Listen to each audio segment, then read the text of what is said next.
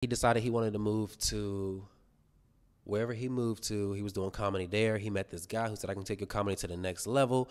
He ended up having him do drugs. They started out doing, I want to say Molly or something like that, something very subtle. Then they went from Molly to acid. Then they went from acid to doing M-bomb. Then they went from M-bomb to cocaine. They went from cocaine to crack. They started smoking crack.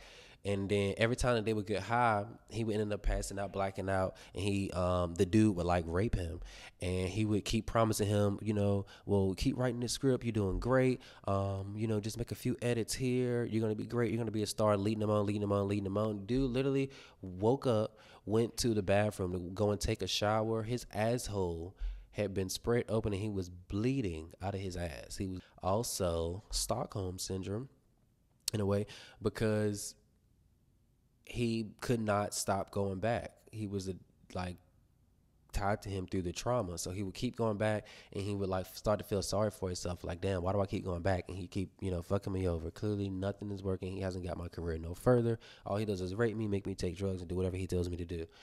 Yeah, eventually it got so fucked up, he was just like, fuck it. He gave up on the dreams, ended up going back home, and he met this lady.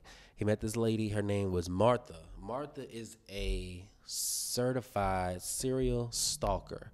But he didn't know that. So she was literally a fucking psycho. She came in one day, she was all fucked up, sitting down looking sad, and she didn't know what to do with herself. And she was like, no, I don't have any money. He was like, it's on the house.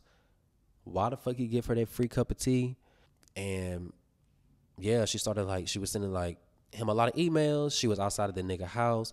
Every bus stop, she came into his job every single day, literally every single day.